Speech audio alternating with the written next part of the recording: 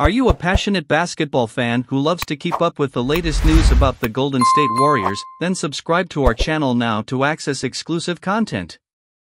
The Dallas Mavericks have reportedly expressed interest in trading for Golden State Warriors forward Andrew Wiggins. Warriors reporter Anthony Slater of The Athletic recently appeared on the Hoops Hype podcast with Michael Scotto. The two NBA insiders discussed several Warriors topics, including the trade market for Wiggins. Scotto said that the Mavericks have always liked him and are currently in the process of looking for an upgrade at the small forward position. Slater corroborated the Mavs as a potential suitor for Wiggins by stating that the Dallas rumblings have been out there. Slater added that Wiggins may be seen by several other teams as a buy-low candidate given that Golden State may simply want to get rid of him. Wiggins is currently in the first year of a 4-year, $109 million extension that lasts until 2026-27. The Mavs were already linked to Wiggins earlier this month and appear to remain interested in his services.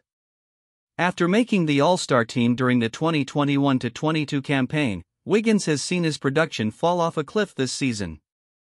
The 28-year-old is averaging 12.0 points and 1.5 assists per game on shooting splits of 42.7% from the field and 29.5% from the three-point line, all career lows.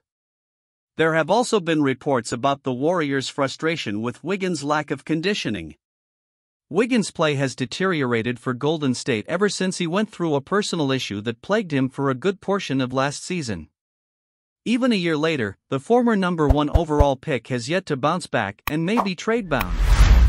More news and updates, I will bring them here. Like and activate notifications and be the first to receive all our news.